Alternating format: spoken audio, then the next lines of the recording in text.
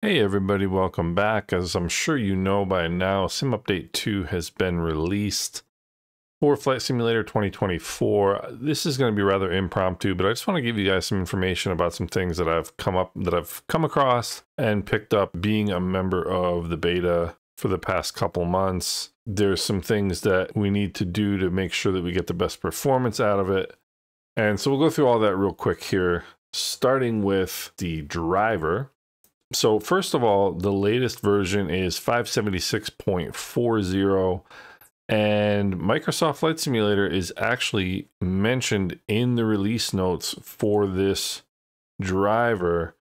And it's also mentioned in, you can see right here, Microsoft Flight Simulator 2024. And Microsoft itself, or Asobo themselves, have mentioned to update to this driver. One of the advantages of using the Nvidia app for your drivers is if you have a problem with a particular driver, it's going to keep the driver that you had installed previously right here at the bottom. Just come over here, click on the three dots and click on reinstall. You can roll back your driver in 2 seconds. There is improved support for 50 series graphics cards and the multi-frame generation with this latest driver. There are some things in the release notes for this latest driver about new DLSS overrides available for Flight Sim 2024. I haven't seen any of them in the settings here, but I'm also not a 50 series card user, so perhaps if you have a 50 series card, there are more options for you here.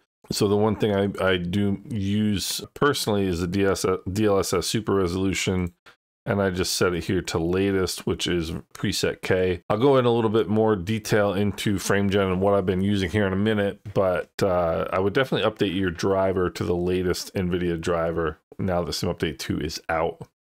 Now, for those of you who aren't aware, there is a new FrameGen option in Flight Sim 24 with Sim Update 2, and that is FSR3 frame generation. That's a software-based frame generation as opposed to DLSS frame generation from Nvidia, which is hardware-based. And what this means for us is that if you have a Nvidia card or an AMD card, you can use the AMD frame generation in Microsoft Flight Simulator 2024.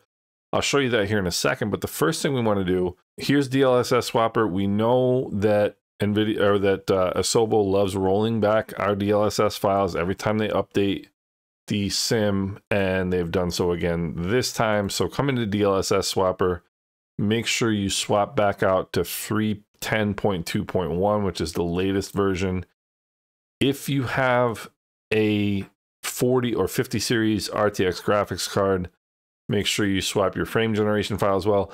I do it anyway. I don't know actually if this file has an effect if you're using the FrameGen mod for a 30 or 20 series card, but there's no reason not to just swap it out. It takes 2 seconds.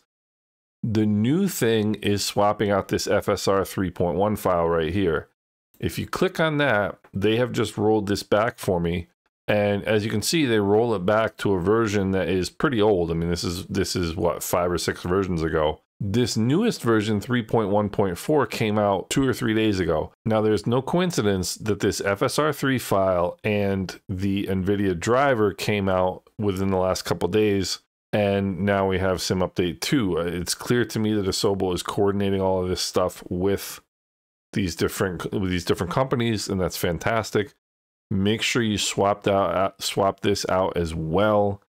If you've got a down arrow next to it and you're not able to swap it out, so I'm just going to swap it real quick. But let's say that you have a down arrow like this next to your 3.1.4 file. What you want to do is just close these, come over here to the library, and then come down, and you want this FSR 3.1 DirectX 12.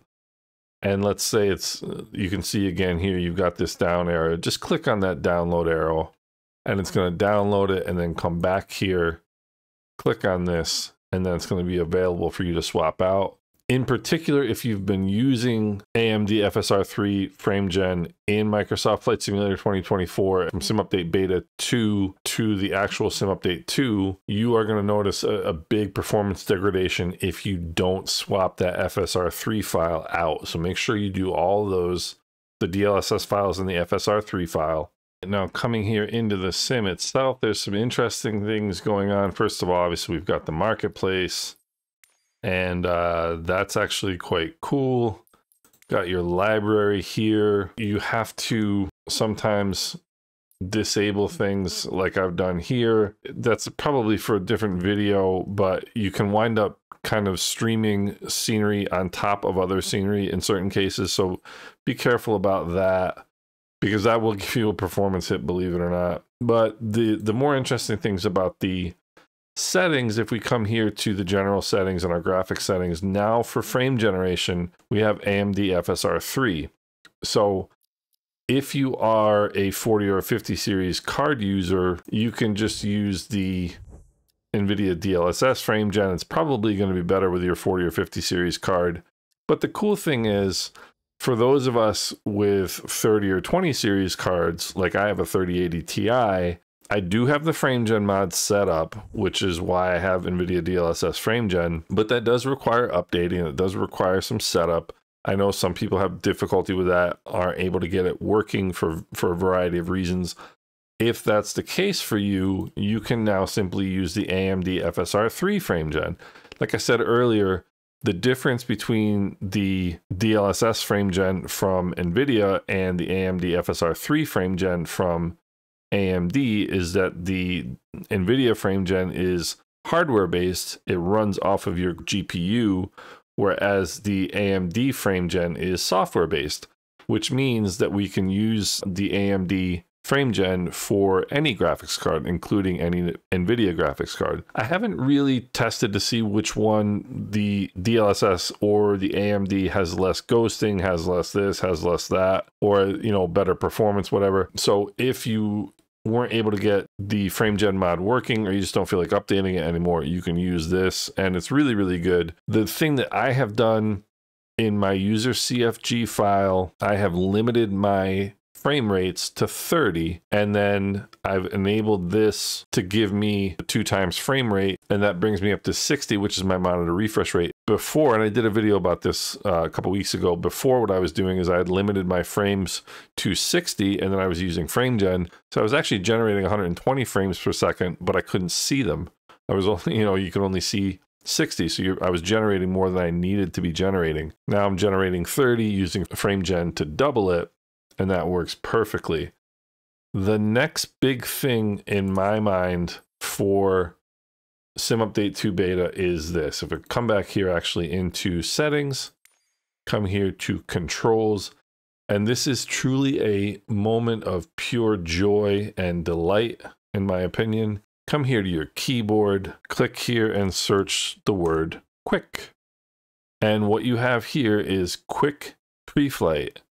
And I have that set to Shift+C. What this does is it skips the walk around. So when you load into a flight and you hit Shift+C, you just jump right into the airplane. Hallelujah.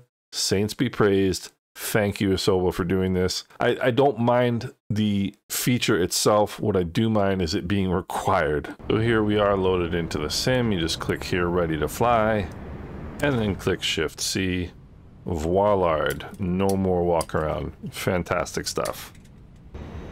So what else can you expect from Sim Update 2? The performance is much, much better compared to Sim Update 1. Both in VR and in 2D, the performance is greatly improved. To me, we're now at a point where it's definitely time to start migrating over to Flight Sim 24 from Flight Sim 2020. In particular, now that we have the PMDG 777, we also have the Piper Warrior and the other PA-28 models from the Piper that Just Flight just released the other day. Now we've got some really, really high quality GA airplanes. We've got some really, really high quality jets. The reality is that Flight Sim 24 is now the place to be, in my opinion. I would definitely recommend giving it a try if you have it and kind of have gone back to 2020 out of various frustrations, or if you haven't given 2024 a try at all, if you've never bought it. I can tell you with quite a bit of confidence right now that 2024 is the place to be going forward. And Now that Sim Update 2 is out and I can do group flights in Flight Sim 24, the number of times I'm not gonna uninstall Flight Sim 2020, but the amount of time that I spend using it, which is already pretty minuscule at this point, is going to get less and less and less, and I really expect that people are going to be migrating over at this point. So anyway, there's just a couple housekeeping tips for you there to get you started with Flight Sim 24 Sim Update 2. Hope everybody's doing well. If you have any comments, questions, suggestions, etc., please leave them in the comment section below. I hope everybody's doing well, and we'll talk soon.